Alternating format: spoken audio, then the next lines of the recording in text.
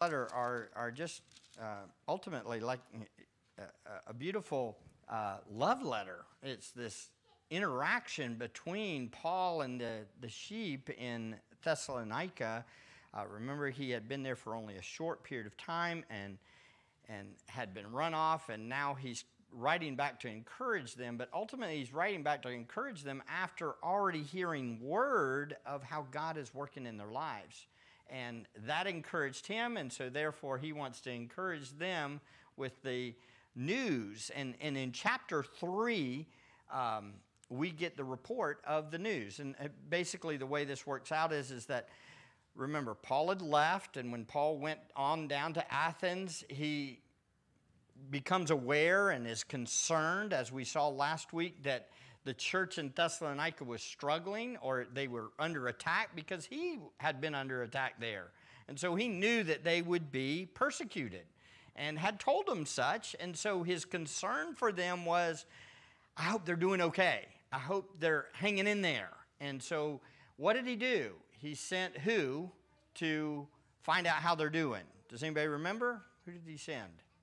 Timothy. That's right. He had sent Timothy up there, and then in light of that, Timothy had returned with what?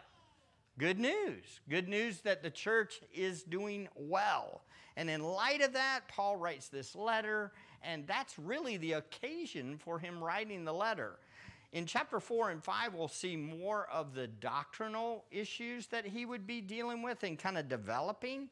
But in the first 3 chapters, it's more all about what you know. You know these things about how I was there initially with you, and you know how much we love you. You know these truths. He's kind of bringing back to mind their awareness of him. So what we've been doing is kind of walking down through the passage and just answering questions from the passage. I got to text my tech man here and tell him, play. There we go. We have somebody actually remote doing that. Hey, Sam, could you do that? Could you go back there? He did it. All I had to do is push the play. How about that? Isn't that cool? Ben is in a different location, watching on a screen, and can push a button on our computers to make everything work. Are we not living in a weird world? Strange how that can happen. Hi, Ben. Thanks. You'll probably write something up on the screen. Hi. No problem. Needless to say. All right. So we're talking about how they know Paul. Paul's kind of reminding them of how they understand what they're all about. They know their heart towards them, and then Paul is then telling them what they're thankful for. So let's read 1 Thessalonians 3 again. Finally, brethren, pray for us that the word of the Lord will spread rapidly and be glorified. Sorry, looking at 2 Thessalonians. Did you see that? That was quick. Close. One book over. 3:1, here we go. Therefore, when we could endure it no longer, we thought it best to be left behind at Athens alone. And here you see this, he's telling them, and we sent Timothy, our brother, and God's fellow worker in the gospel of Christ to strengthen and encourage you as to your faith, so that no one would be disturbed by these afflictions. For you yourselves know that we have been destined for this. For indeed, when we were with you, we kept telling you in advance that we were going to suffer afflictions. And so it came to pass, as you know. For this reason, when I could endure it no longer, I also sent to find out about your faith, for fear that the tempter might have tempted you, and our labor would be in vain. Verse 6. But now that Timothy has come to us from you and has brought us good news of your faith and love, and that you always think kindly of us, longing to see us just as we also long to see you. For this reason, brethren, in all our distress and affliction, we were comforted about you through your faith. For now we really live if you stand firm in the Lord. For what thanks can we render to God for you in return for all the joy with which we rejoice before our God on your account?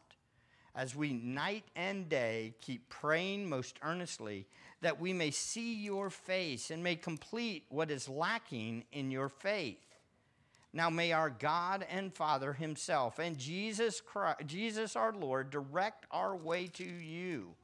And may the Lord cause you to increase and abound in love for one another and for all people, just as we do for you, so that he may establish your hearts without blame in holiness before our God and Father at the coming of our Lord Jesus with all his saints. You see it? It's beautiful, isn't it? The way that he's talking, you can just see the compassion, the love, the gentleness, the affection that he has for these people. You can see how much he is concerned for them. He kind of rehearses and goes back and says, this is why we were concerned. And he starts in chapter 3. You see, this was the outline that I had showed you last week. That was an exegetical outline that kind of laid it out real clearly. You see in verse 17 of chapter 2 to 3:13, Paul and Silas were frustrated in their travel plans and wanted to go there, but a solution was arrived at. And the solution was to send Timothy to find out how they were doing. Do you understand? And so that section kind of lays it out that they desired to go, but Satan had kept them from going, and Timothy had carried out this reconnaissance mission, which is chapter 3, verses 1 to 5. And then after that, Timothy returns in chapter 3, verse 6, and gives the report in 3, 6 to 10, which conveyed this joyful information about how they're doing and what's going on. And then the new information makes Paul and Silas break out in prayer. And we'll talk about the prayer tonight. We'll spend most of our time on that, Lord willing, to see what a biblical prayer looks like. It's revealed beautifully here for us to examine. Again, the therefore, is in light of us not being able to get there, there's this great concern when we could endure it no longer. They are what? We thought it be best left behind in Athens, so he does what? He sent Timothy. They sent Timothy, and how's Timothy described? Who is Timothy? Our brother? Right. So is Paul a brother? Is Paul's brother Timothy in the flesh? Probably not. We know he isn't. Why? Because Timothy was what? He was actually half Gentile, half Jew, right? And Paul was a Pharisee. Remember? Back in Acts where he circumcises him to not be offense to the Jewish people as he goes there. All right, so it's a brother in the faith and God's fellow worker in the gospel of Christ. And so what was he supposed to do? What was he sent to do? What was Timothy sent to do? Strengthen and encourage them. Strengthen and encourage them. And did he do it? I would assume he did in light of his return. But they ultimately strengthened and encouraged Timothy because he brings back this great news, right? And so it goes both ways. So what's the purpose? What was the purpose of Timothy going? Well, do you see the little "so that" phrase in verse 3? So that no one would be disturbed by these afflictions. So his idea was go and strengthen and encourage them so that when the afflictions come, they won't be disturbed by it. It won't cause them to crash, right? So that's the point. What does it assume for these believers in Thessalonica? They're going to face what? Persecution. It's coming. It's coming. So they needed to be strengthened and encouraged so that they could face it, right? And then why should they not be disturbed by these afflictions? He gives a reason why they should not be disturbed by the afflictions that are coming and came. What is it? Verse 3, for you yourselves know what? That we have been destined for this. What's the word destined mean? Destined. The English word destined. Prearranged. It's prearranged. So why should they not be disturbed by the afflictions? Because it's prearranged. It's destined for them to what? Go through it. Now, let me ask you a question. How does that make you not get disturbed by an affliction when it comes upon you? How does knowing that it's destined help you to walk through it when it comes? Yeah. I think in two ways. In a fleshly way, it gives you a chance to prepare for it. Okay. In a spiritual way, you know that it's from God, and you can then rely completely on Him. Amen. Good job. That's really good. Good thought process of us thinking through it. If we know that it's not catching God off guard, we know God's in complete control, and that when bad things happen to us, we go, oh, yeah, I should have known. Yes, I remember. This is destined for me. Do you understand? It prepares us, and we're able to walk through it and persevere through it, right? And ultimately, it's about what? Trusting God, trusting Him. And one of the main themes that's found in chapter 3 is this idea of faith. Again, it's repeated. Faith, dependence, trust, commitment, understanding that God is in control. Ultimately, our faith is a recognition that God is sovereign over all events that are happening, right? Faith is recognizing and depending and trusting in the sovereign God that's in control of all things. All right. For indeed, when we were with you, we kept telling you in advance that we were going to suffer afflictions, and so it came to pass, as you know. Again, what's he do? He rehearses it again. He says it again. He says, when did Paul teach them that God ordains afflictions for his own? He taught them the first time he was there, right? Guess what? And by the way, if it's a new believer, often we think that we have to coddle new believers. Don't we? What do we often think? With a new believer, we need to tell them what? Oh, everything's going to be okay. It's going to be great. God is good. Everything's going to be beautiful. You know, just come on. Come hang out with us. It's going to be okay. What's the reality?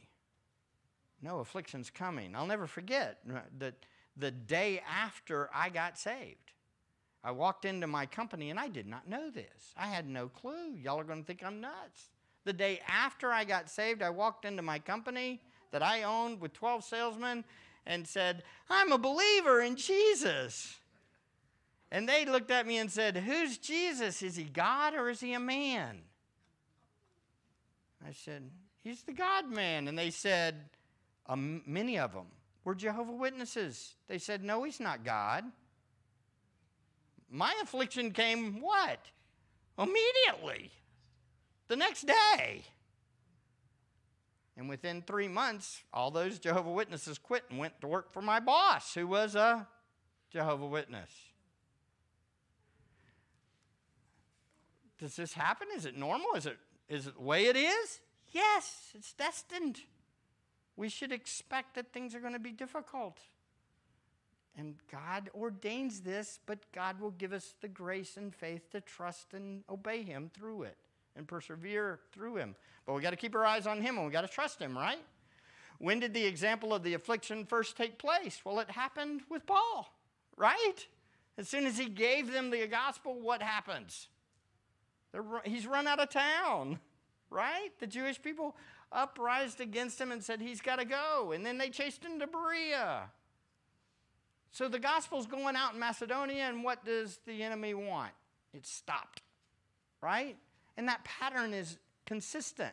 And then there's that repeated concept, as you know, as you know. You know it. Well, I've told you all this before it happens. Again, building faith and confidence and commitment in the one that loves them, right? All right. For this reason, when I could endure it no longer, I also sent to find out about your faith, for fear that the tempter might have tempted you, and our labor would be in vain. So, question, for what reason did Paul send to find out their faith? What was his reason for sending them? He was concerned that maybe the tempter, Satan, Would get them. would get them and turn them away from believing, or test their faith to the point that they couldn't endure. Yeah, and we kind of talked a little bit about a tension last time. Do you remember the tension that we kind of talked about? What was the tension? that we know that he who began a good work in you will complete it until the day of Christ Jesus. But there's still this side of the human responsibility that we have to understand that still can have concern that people could walk away, right? We know that those that are his, he will keep. But there's also this natural concern that will come as we shepherd and disciple people, that we will warn them and we will pray for them and we'll seek to tell them that these things are going to be hard. So it's a both and, isn't it? We trust that God's going to work in people's lives, but we also do what? We encourage them. We seek ways to strengthen and encourage their faith so that they'll keep on. By the way, that would be, if you want to know what discipleship is, that's discipleship. It's a recognition that people need the Lord, and we are God's instrument to help encourage them and strengthen them and help them keep going even in the hardships. But all the time trusting in the sovereign God and praying Him to try work in them. So it's a both and, isn't it? It's not an either or. Some people would say, oh, well, God started it, so just let it go. We're okay. No, that's not true. We've got to participate in making these disciples. Why did Paul send Timothy to find out about their faith? Well, fear that they might be tempted and our labor would be in vain. Interesting here, huh? He was afraid it was going to be a useless work that he was there. That's a wild thought, isn't it? Or that his labor among them was in vain. That's a wild thought, yeah. I'm thinking of the parable of the soils. Yeah. So, yeah, go ahead. And what I have a little problem with sometimes, when I'm sharing the gospel of Christ with someone and they make a profession of faith, and then on down the road, 6 months or so later, they fall away, and I think, gee, what did I do wrong? I prayed for them. I shared the gospel. I even bought them their own Bible so that they could read, you know. Amen. And this is the heart of somebody that's trying to make disciples. There's this awareness that, did I do everything I'm supposed to in making that disciple? But there's also an awareness that God, they might not have really taken. It might also be that later on down the road they come to Christ, even though they didn't really get it. Some of us in the room would probably testify that you've had waves or moments in your life when you first professed faith and you really didn't walk with Jesus for a long time, but then 20 years later, 10 years later, now you're really walking with Christ and you got it. Well, what was that? What was God doing back in? Well, He's laying seeds, and so there is still this awareness, right? And for all of us, is there concern in your heart for other people? This is one of the crucial elements that I want to bring out, is that he's others focused. Again, it's Paul's mindset, is that he's concerned about others. He's concerned. Is to have concern for others a good thing or a bad thing? It's a good thing in this context, isn't it? To be concerned that somebody continues on? Yes. It should be. Should we be proactive in trying to do things to help make sure that they're walking with the Lord? Yes. Does the Lord ever, and again, it's not going to blow any of you away. I think you can handle this. Does the Lord ever bring people to your mind that you're concerned for because of bad things, or you might be concerned that something happened in their life? I believe that's the Lord working in our lives. Okay, so what do we do with that? We pray for them, and then we pursue them. We seek to help them, to love them. We don't have to be so frozen and chosen that we can't actually believe that God brings people to mind, right? I think that this is the idea of a discipler. A discipler has people on his heart all the time. He's always thinking about these other people. Very, very crucial. This is discipleship. And so what if you don't have people come to your mind and the only one you think about is yourself? What should you do? What should you do? Oh, well, that's good. Praise the Lord. What if good it is for Karen.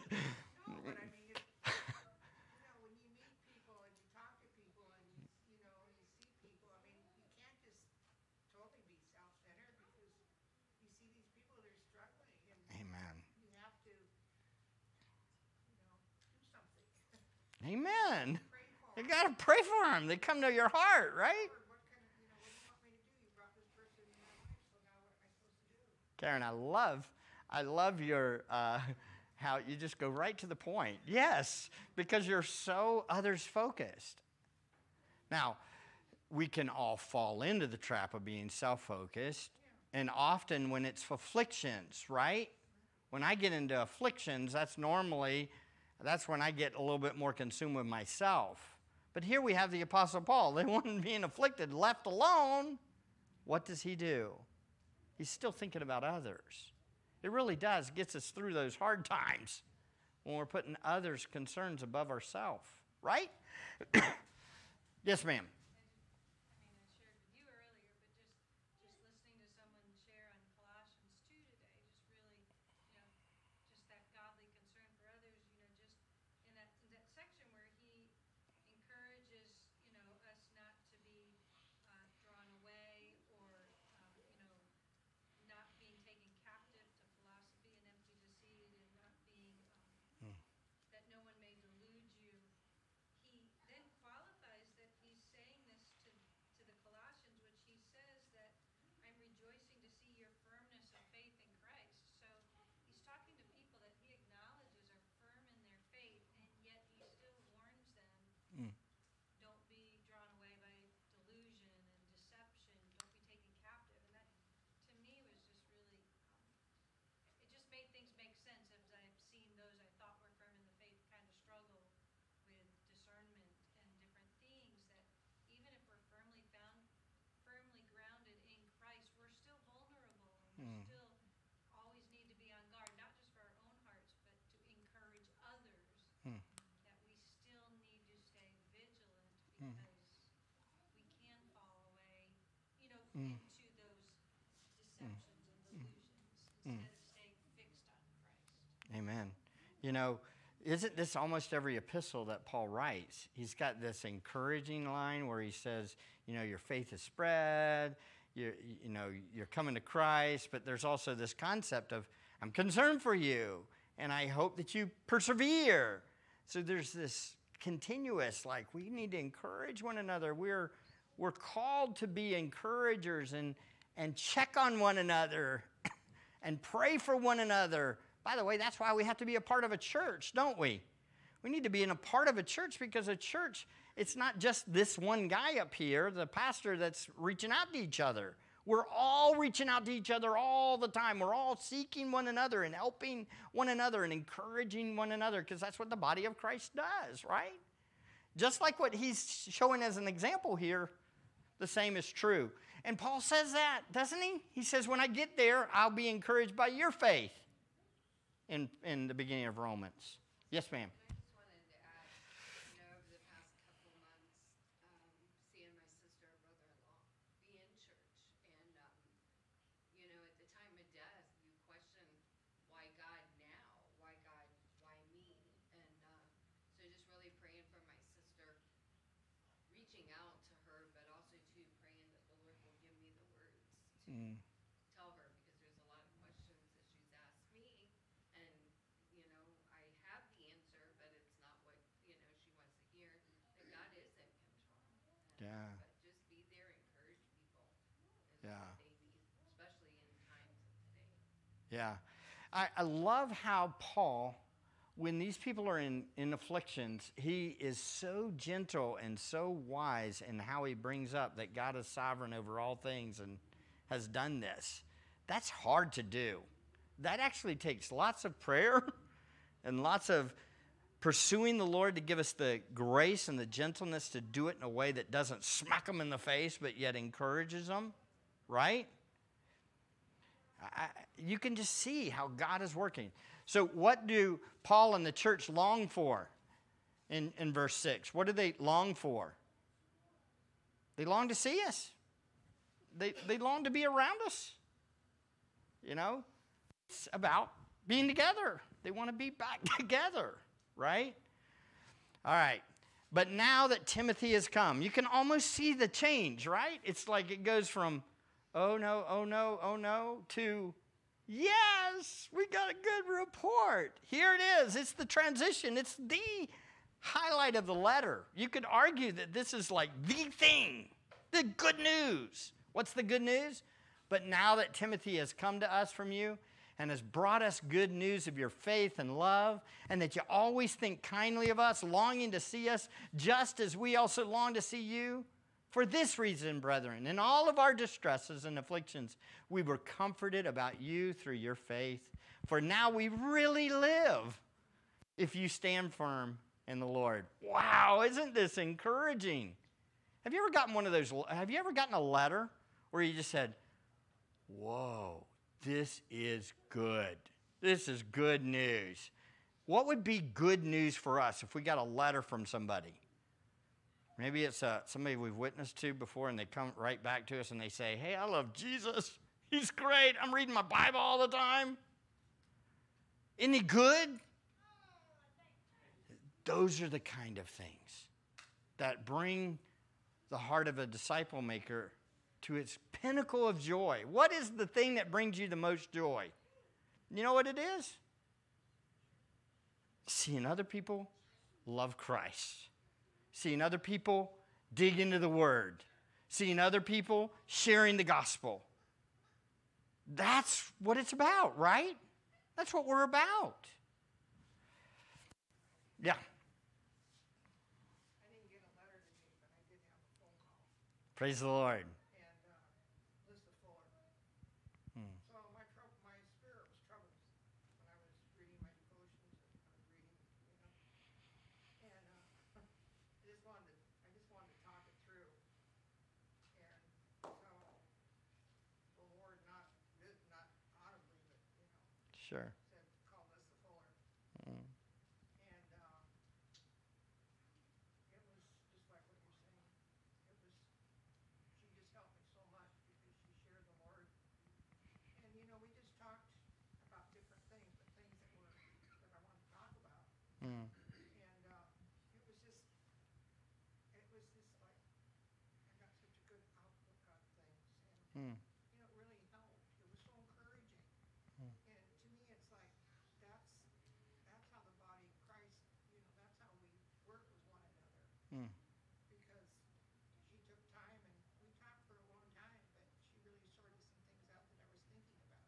Mm. And, I sent her a thank you text, and now I'm telling this so her husband can Tell her again, right? tell her again. Housework wasn't done. I mean, it's such a wonderful thing to have, just to have that. You know what you're doing? You're praising and thanking God for what he has done in her to help you, to encourage you. You're going to see it's the exact same pattern. It's the same pattern, because what happens is when we fully aware of what God's doing in the body of Christ, it is extremely encouraging. That's why being a part of a church is so instrumental. We can't do this by ourselves. God uses each other to encourage each other. And Paul does the same thing. Same thing. So, what would be the most encouraging thing for the Thessalonians? Is they give this encouraging word to Paul, but you got to remember who's reading this. The Thessalonians. So that means he got encouraged, and then what did he do? He wrote and said that he was encouraged, which would do what to them? Encourage them to then do what? Persevere. Persevere. Endure. Continue on, even in the affliction. By the way, just by you telling her thank you and by you bringing it up again, I guarantee you that will encourage her to persevere too. Which is what it's all about, right? You see how God works? Amazing, isn't it? For this reason. For what reason? For this reason. He says in verse 7, brethren, in all of our distress and affliction, we were comforted about you through your faith. Where were the missionaries comforted? Where were they comforted? They were comforted in all our distresses and afflictions. So, did Paul, by Paul leaving Thessalonica and then Berea and going to Athens, did he avoid affliction? I think it's very interesting here. Remember, he left Berea to do what? They said, you got to go, you got to go, you got to go. Why? Because they're coming after you. So he gets down there, and what happens there? More of it. It's more of it. It's wherever you go. If you're in Christ, you're going to have it. I'm sorry, you can't run from it. Do you understand, beloved? That's what we're in. We're in these bodies of death, and on top of that, we're in a world that doesn't love Jesus. Right? We saw that Sunday. And so, do you think it's going to be hard? Yes, it's going to be hard. There's going to be trials. But what encourages the missionaries? Other people persevering in the midst of their own afflictions. When I'm getting afflicted and I see others standing firm, I'm encouraged. You are too. One of the reasons why I love the Snedekers so much is because I love to see what God's doing in their life and their distress and in their afflictions. Even though it's hard, it's even impossible, they persevere, and in their perseverance, I'm encouraged in their perseverance. Same can be said of all of us, right? Read Johnny Erickson Tada and all the things that she's gone through. Or Elizabeth Elliot and all that she went through. What does that do? It encourages us. How were the missionaries comforted? In the second half, we were comforted about you through your faith. Their commitment to Christ, their faith, their trust in Him in the midst of their trial that got back to them by report, encouraged them. It's not a gift, by the way. It wasn't a monetary gift. That wasn't the big thing. The thing was faith. Their trust in Christ. What else? What is the result of the missionaries' comfort through their faith? What is the result? For now, what? We really live. Well, the NASB adds it.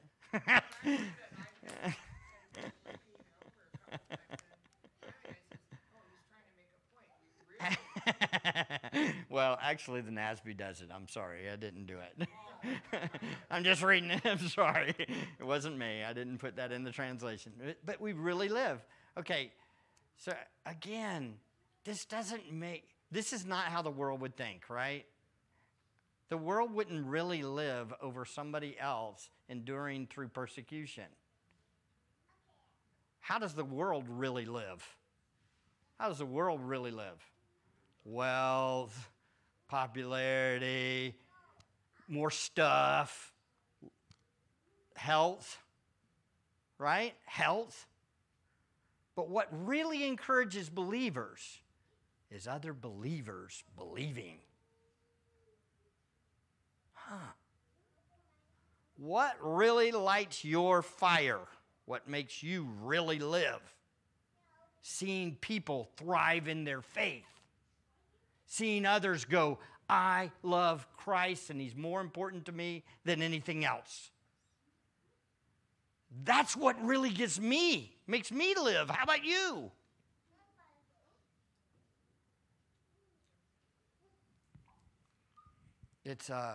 But it's a life that's based not on externals as much as it is on perseverance and faith in the midst of a persecution. That's where I really live. I don't know about you, but I have this prayer for my kids. And I will really live if that prayer request is answered. You know what that is? That they will love Jesus with all their heart, mind, and soul.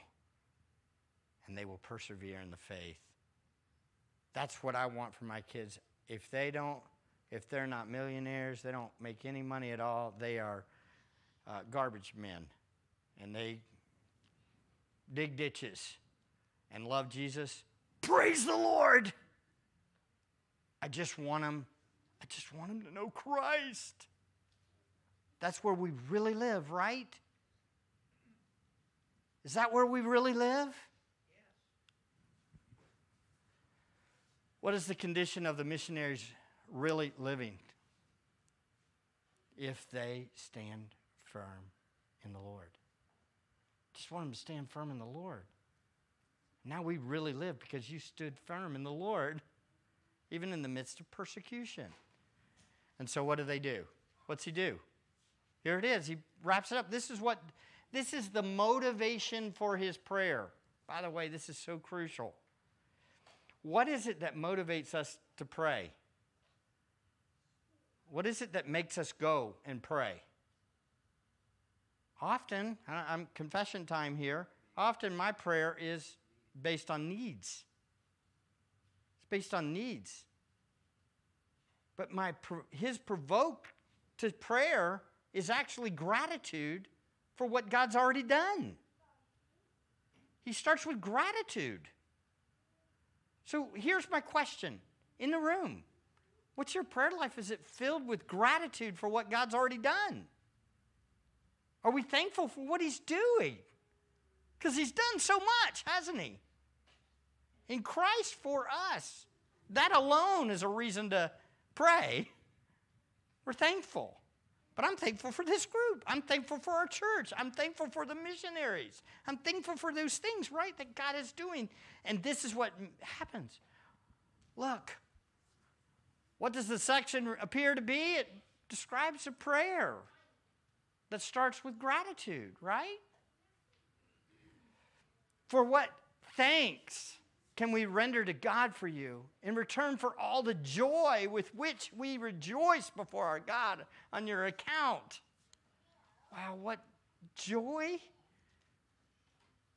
What joy that we receive on your account. What's the point? Why do they have this joy?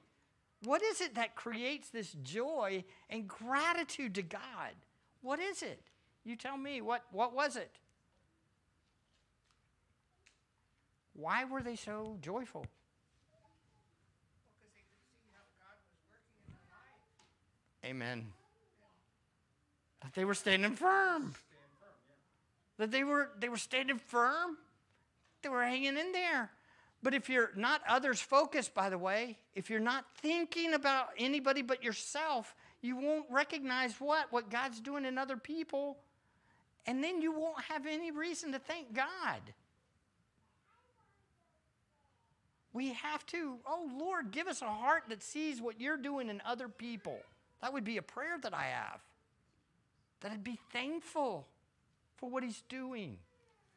Show me what you're doing in other people's life. Right? And we rejoice before our God on your account. What does the good news of their faith and love, standing firm in the Lord, produce in the missionaries? Joy, gratitude, right? This appears to be a rhetorical or a hypothetical question. What thanks can we render to our God? Are they saying there's no thanks? Is there any thanks? No, man, what amazing amounts of thanks we can give to God. That's what he's saying. For this report, such joy.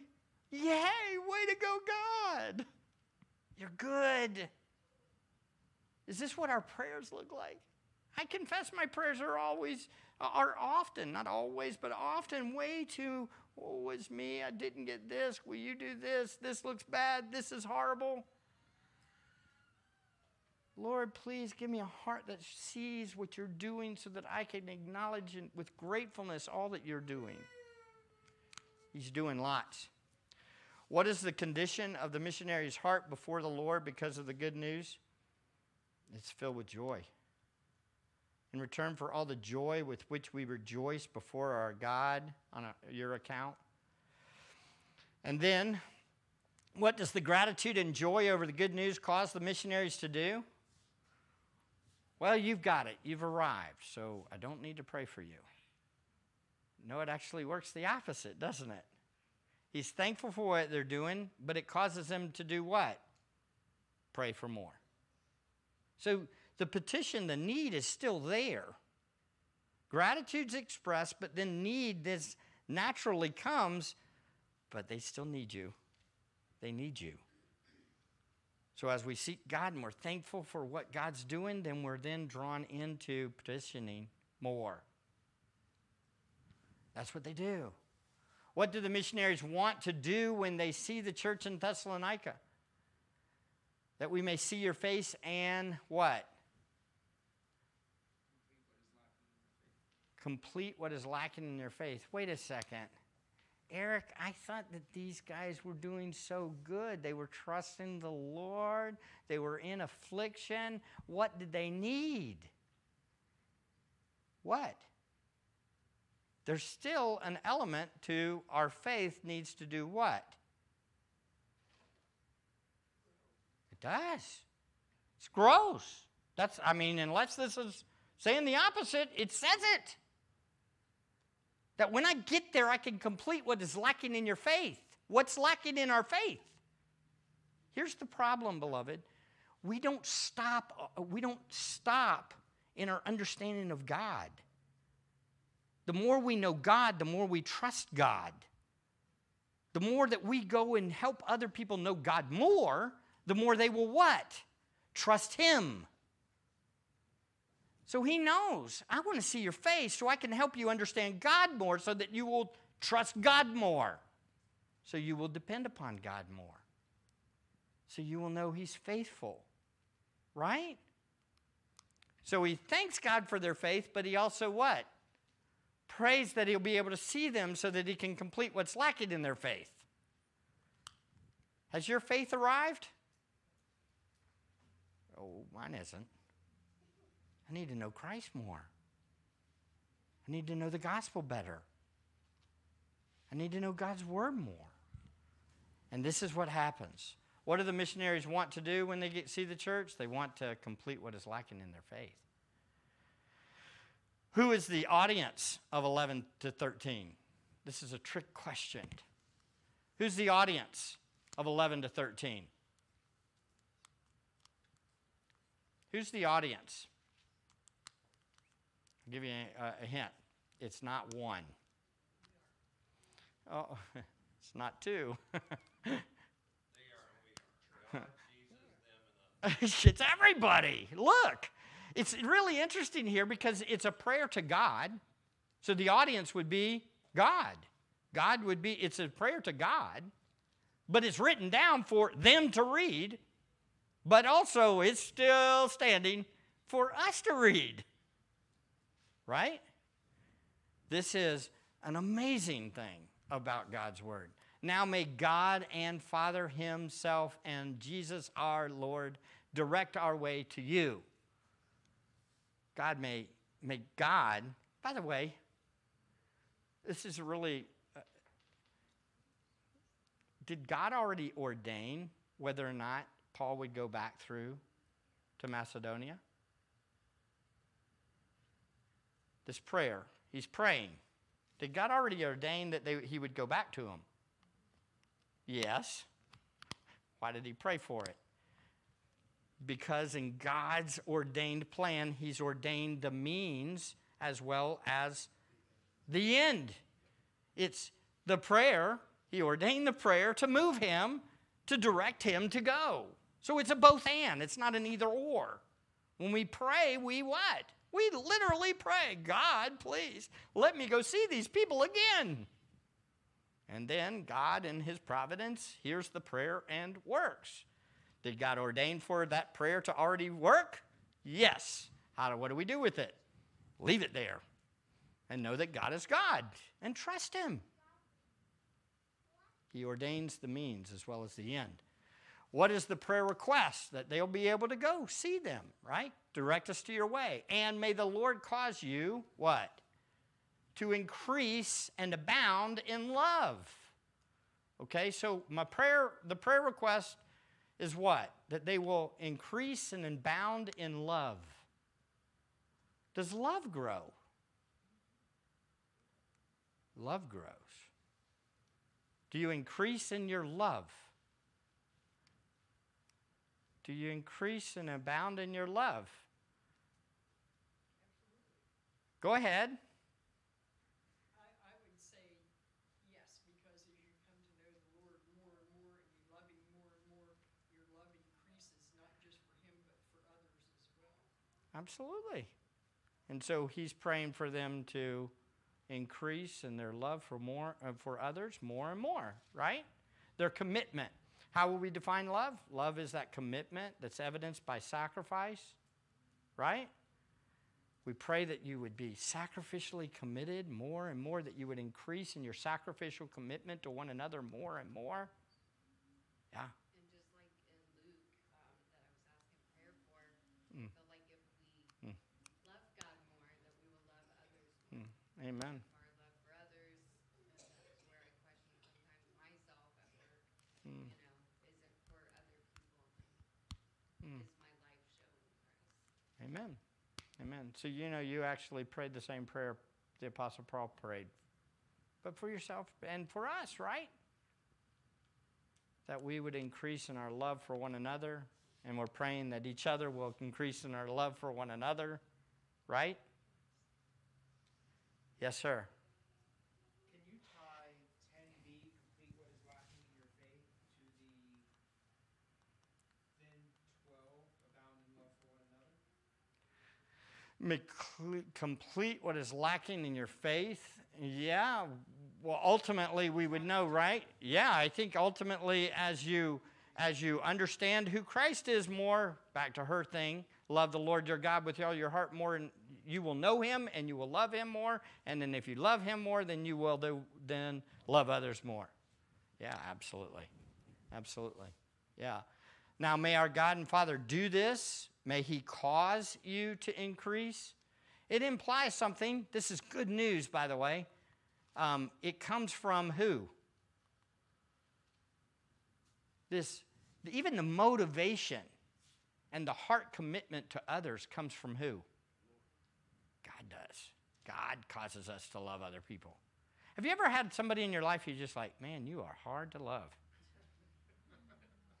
No, that doesn't happen. Right? Anybody? You are hard to love. Right?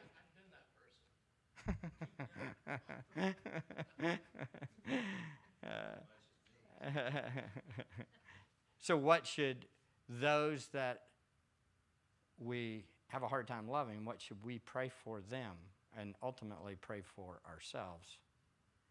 That God would cause us to love them more and more and increase in love towards them. Right? The natural tendency for us when we don't love somebody or somebody just rubs us wrong is to stick out the hand and say, stay away. The Bible says go to God and ask him to help you to love them more, to increase in love for them. This is different than the world. Eric, I think it goes all the way back to chapter 1, verse 3. He's already said, your work of faith, labor of love, perseverance means steadfast and hope. And then in verse 6, your faith has sounded forth. So it seems like they've arrived. But here he goes, not quite. No. So whatever you're doing good, you can do a little more. Right. He's constantly saying, okay, you do this, but here's more. And we want God to increase that in you. And again, what do? We automatically see who's the one that's ultimately bringing about all this growth. God is doing it. Prayer assumes what about God? He's the worker. He's the one that's doing it. He's causing this. Right? Good stuff. And we conclude with this last verse. What is the stated purpose of their increased love for one another and people? What's the stated purpose? Whenever I say purpose, what's that a cue for? So that. There you go. So that. So that he may establish your heart without blame in holiness before our God and Father at the coming of our Lord Jesus with all his saints. Wow, lots there, right? Lots there. So what is this purpose? That they would abound in love for one another and for all people just as we do you.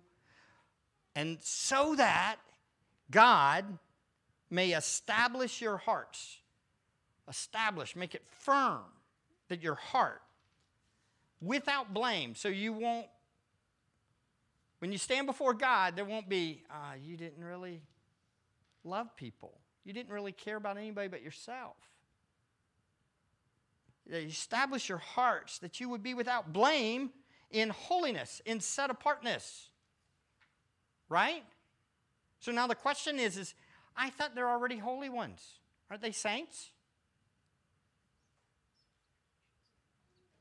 Are they already saints? Yes. Positionally.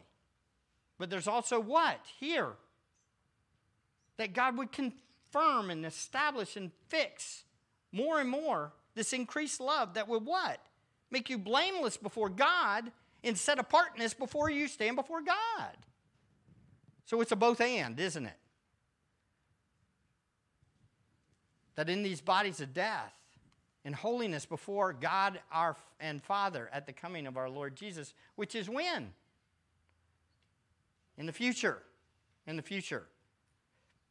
When's that going to happen? When Christ steps out on the cloud, that you'll be ready when Christ comes back, that you'll be set apart, blameless, holy before. But what makes this established purpose to be established and be set apart for God when he comes back? What is it? It's that you will increase in love and abound towards one another. That you'll be loving one another. I guess the question is when do we get established? When we die. It's almost like he's building this established, rock-solid center of who we are, that we can stand before God blameless throughout our whole life.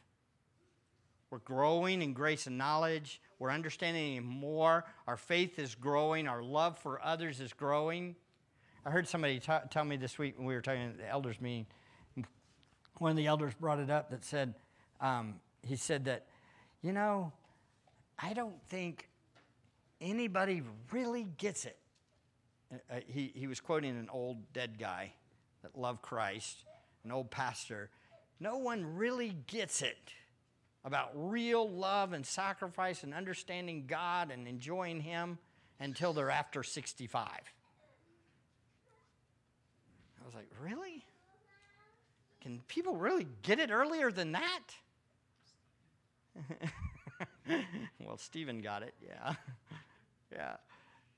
I think the point is well taken, that we're always a work in progress, aren't we? We're all got a long ways to go, 1,000,000 miles to go. We're still trying to learn and grow and understand God and love one another better and increase in that love and be established in holiness, blameless before our Lord. Yes, ma'am. Would you say that goes from sanctification to then to glorification? Yes, ma'am, it does. It's the sanctification process, I think. That's what we're talking about here. The progressive part. We are positionally sanctified but there's this progressive nature of how God is making us more and more like His Son.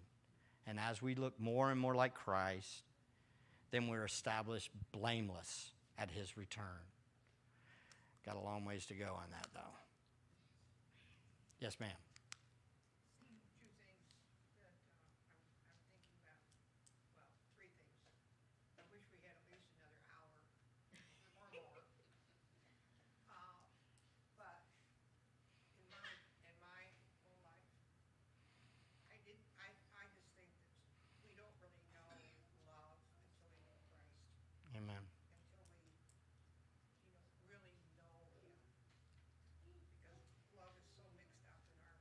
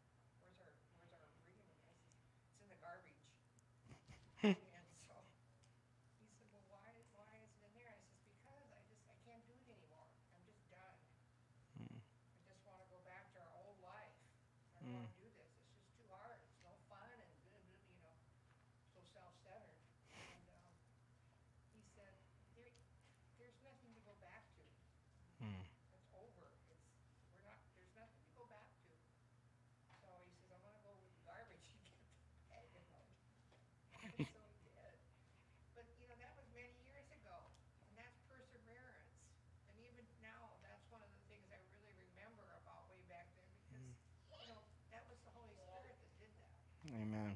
That was, that was Jesus that was carrying us through and helping us to understand God's love and perseverance and stick with it and, Scripture, reading Scripture and the things that stood out that gave us hope. And, it's a struggle, but the longer you do it, then you understand the struggle. And then you understand God's love. That's the whole, that's the whole picture.